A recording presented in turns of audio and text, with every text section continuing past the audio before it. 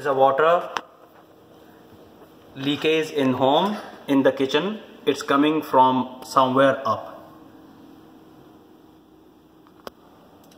There's this is like a bag which is filled with water, and you can see the water is coming down, and this is going to the kitchen cabinets inside.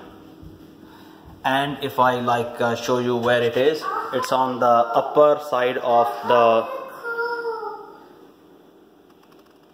sink, and it's over here. Plus this is coming from the roof too. The paint is going off and the wall is wet. Here the wall is wet. You see there's a bump, and same here, and same is over here. There is a big bump that's about to burst, and it will go down. Once it's burst, it will go down. And there is also dampness over here in this area.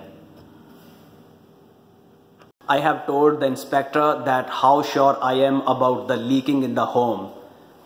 He told me that he has checked personally, there is no leak, everything is good, shingles are completely fine, but by now I fail to trust in the construction. This is what I can see from outside. I do not know what exactly is the issue inside. You can see these little droplets, they are inside the paint. So the issue is not outside anywhere, this is inside. The leakage is coming from somewhere inside.